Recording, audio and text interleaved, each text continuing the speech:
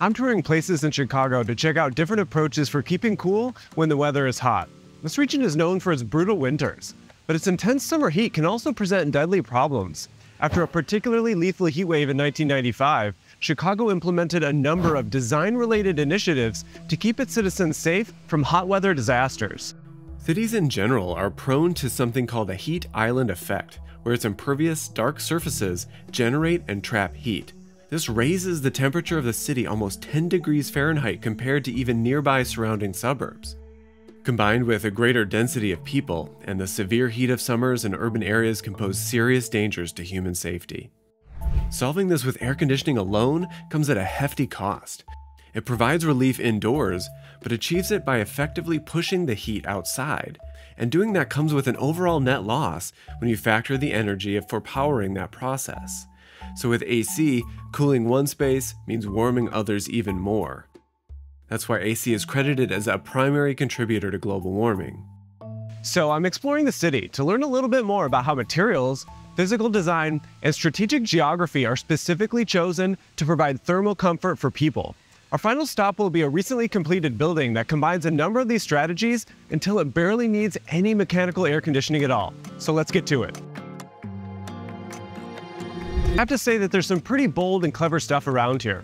The eagle-eyed among you might have noticed that I'm standing in the world's largest green roof at Millennium Park. A green roof, complete with the thick beds of soil that insulate and with the vegetation that shade, can yield a 30 to 40 degrees Fahrenheit lower temperatures indoors when compared with a conventional roof. They can also reduce city-wide ambient temperatures by up to 5 degrees Fahrenheit. Chicago currently has 509 green roofs. Many are the result of the 2004 Sustainable Development Policy, which ties access to city funds for new projects to the mandatory inclusion of sustainable strategies like ones that keep buildings cool by using less energy. Green roofs work, no matter where they are in the skyline, whether they're up in the air or here closer to sea level. Trees and vegetation always lower surface and air temperatures by providing shade, as well as through processes like evapotranspiration. Shaded surfaces, for example, may be 20 to 45 degrees cooler than the peak temperatures of unshaded materials. By reducing demand, trees and vegetation decreases the production of associated air pollution and greenhouse gas emissions.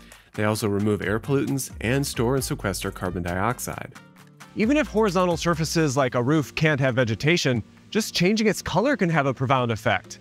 You notice that the material under my feet is a bright color, which reflects the sunlight, turning less of it into surface heat. This effect is measured with a factor called ALBEDO, which is the proportion of the incoming solar radiation reflected by the various surfaces in the urban environment, which yields a reflection coefficient, defined as the ratio of incoming to outgoing radiation. So the higher the ALBEDO, the better, and it can be calculated using satellite imagery. Millennium Park raised this area's reflectivity ratio by a few percentage points overall, good for lowering the temperature a couple of degrees on any given day. Color and trees aren't the only thing keeping this area cool. Millennium Park is also home behind me to Crown Fountain, which in addition to providing a place for folks to splash around, creates a unique microclimate around it that you can feel when you're nearby. That local change in atmosphere comes from two things. The first is evaporation. When water is sprayed or pumped into the air, it increases the exposed surface area, so evaporation occurs more rapidly. Evaporation is a cooling process that absorbs heat from the surrounding air, reducing its temperature. When water droplets evaporate, they take away some of the heat energy, making the surrounding area feel cooler. Where did the water go? It went into the air. It evaporated. And there's also convective cooling. The movement of water in a fountain creates little air currents. As air passes over the water surface, it picks up moisture and heat is transferred from the surrounding area to the water. The moving air creates a breeze, which makes people nearby feel a little bit cooler. These are all passive strategies that create cooling effects outdoors without the need for mechanical methods of dropping temperatures like air conditioning. Big buildings, though, are very difficult to keep cool and will require air conditioning no matter how well that they're designed, but there are better ways to do this than others. The city here deploys something called district cooling, and this is the largest version in the United States. District cooling is when a group of buildings' cooling needs are partially supplied by a central plant, rather than entirely with equipment located within the building itself. It can be done slightly differently depending on local geography and weather, But here in Chicago, there are 5 plants that supply water at just above freezing temperatures to each of the 115 buildings that is serviced by the system. This saves around 20% of overall cooling costs, and it's also a much more sustainable practice, and it saves space and equipment within the buildings that are serviced by it. This is done by concentrating the infrastructure all within a single efficient system. Buildings on this system no longer require chillers or cooling towers up on their roofs. Here at production plant number 2, it's one of those 5 plants whose job it is to make warmer water that's already been supplied to buildings and then cool it back down again, ready for reuse. What you're looking at above ground here is a massive concrete water storage tank where they cool the water and keep it till it's needed. The tank is about 100 feet long, 90 feet wide, and 30 feet high. It holds 23,000 tons of water that is also filled with 435 miles of tubing and 434 cooling units. Through these tubes runs super chilled glycol, basically antifreeze. This cools the water, forming ice around the metal coils. They run everything at night while electricity demands are lower and ice up the system.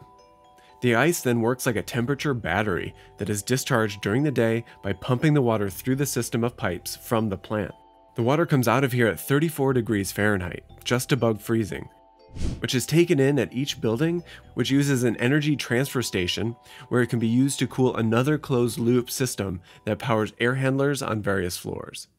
So let's head to a couple of buildings that this system supplies to see how they supplement this cold water with their own strategies for staying cool.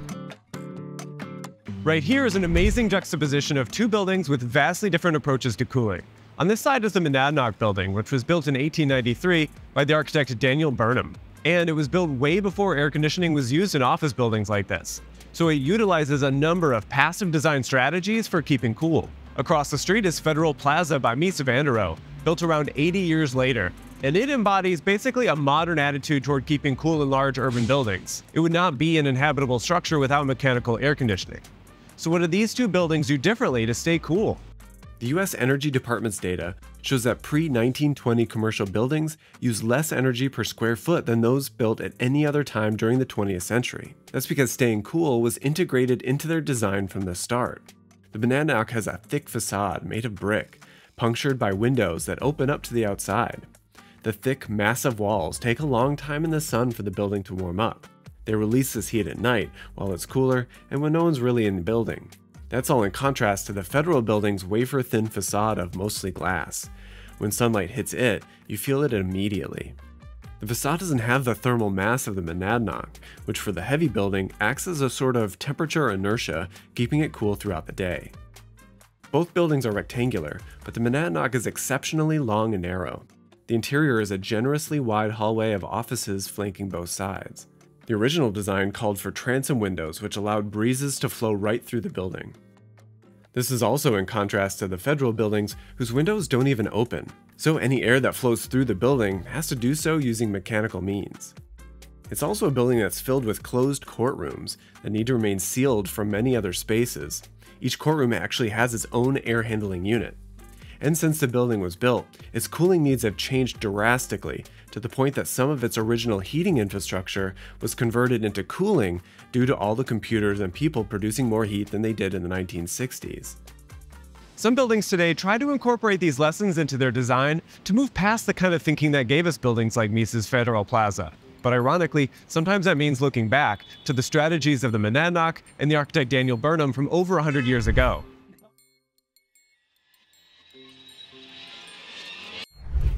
The Schreiber Center was originally envisioned as a vertical campus.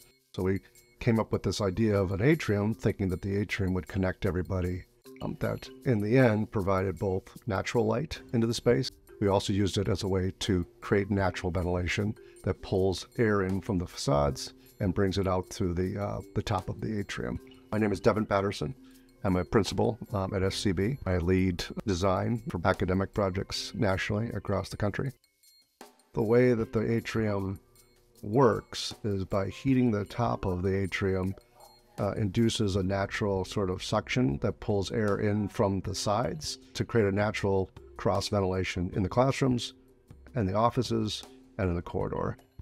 So if you looked at older buildings, they provided shades on the outside of the building. So there might be an awning or something like that, which would cover up a window that would protect the window from the harsh sunlight. And so we took this to a different level with this building. We came up with this automated Venetian blind that kind of tilts and closes down to protect the building from sunlight coming in, and then also opens up to allow sunlight to come in when the sun is high. So we did these detailed models to really understand sort of the relationship of the working elements of the building that provide the natural ventilation. And then you can see inside that facade, that's where the shade lives inside the facade. The windows themselves are also designed to have this shade strategically placed here. A professor can open or close their window based on that building automation system telling them to do that. The punch windows on themselves are actually sort of high-tech as well. And that was really the key to reducing energy consumption on the campus-wide by almost 30% over 10 years. While many of these urban cooling strategies are largely invisible, they contribute significantly to making the city a much more livable and a sustainable place to live. Extreme heat can be more than just an issue of comfort, and often staying cool is presented as a direct challenge to the environment at large. To stay cool inside means slowly making the globe incrementally warmer. But as we've seen, this isn't always the case. Sometimes we can look back to practices from over 100 years ago, and they're just as cool today as they were then. In preparation for this video, I brushed up on my scientific thinking skills around heat transfers and airflow. I was able to do this in the most engaging and entertaining way possible over on Brilliant. Brilliant walked me through on a series of lessons using a pot of water on a stove. The lessons are so well designed that they feel like a game. You can turn stove knobs and watch the physics unfold. It really helps sharpen my thinking around the science of heating up and staying cool. All of this is what makes Brilliant great. It keeps me sharp while exploring the world on my own time, like a personal learning coach. Obviously, continuous learning is essential for our careers and just satisfying our curiosity, staying up to date on the latest innovations and keeping mentally sharp. Brilliant makes it easy to build a daily learning habit. Its visual, hands-on approach is such an effective and engaging way to master the key concepts behind today's technology, and you can do it anywhere on all sorts of devices. I'll start one on my computer and pick it up later in the day on my phone. Brilliant was built for busy people with bite-sized lessons that break down important concepts into understandable parts. And they have thousands of lessons from foundational and advanced math to AI, data science, neural networks, and more, with new lessons added every month. To try everything that Brilliant has to offer for free for a full 30 days, visit brilliant.org/StewartHicks or click on the link in the description. The first 200 of you will get 20% off Brilliant's annual premium subscription. Enjoy. If you enjoyed this video, please consider hitting that like button and subscribe to the channel if you haven't already. Leave a comment with your thoughts about staying cool in the comment section below. And while you're there, check out some of these other videos which come out every other Thursday. See you over there.